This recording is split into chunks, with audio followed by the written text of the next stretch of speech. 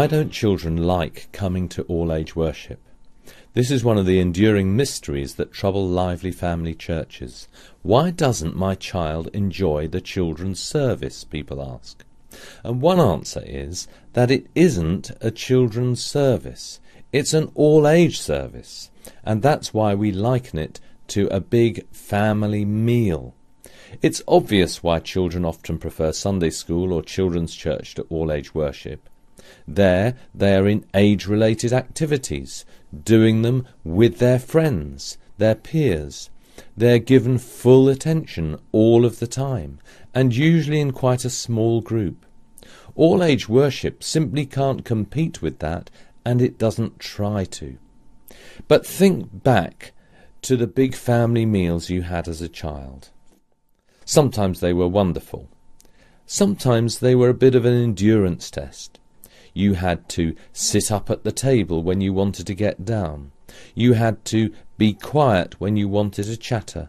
You had to sit there while the adults sometimes droned on.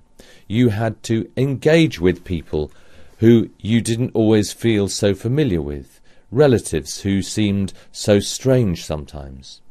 You had to wait when you just wanted to play. Those meal times could be great sometimes, or they could be awful. Looking back, however, we realise how valuable and important they were. The memories of them hold a pride of place very often in our memories of childhood. And that's what we need to convey to our children with regard to all-age, whole family worship. It's important. It's valuable.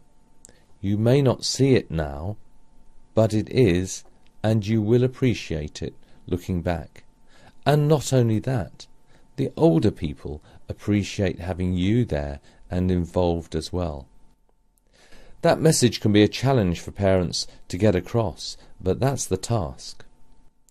And at the same time, those of us who are planning and leading all-age worship therefore need to put as much effort as we can into helping everyone, and especially the children, to be involved and as engaged throughout as possible.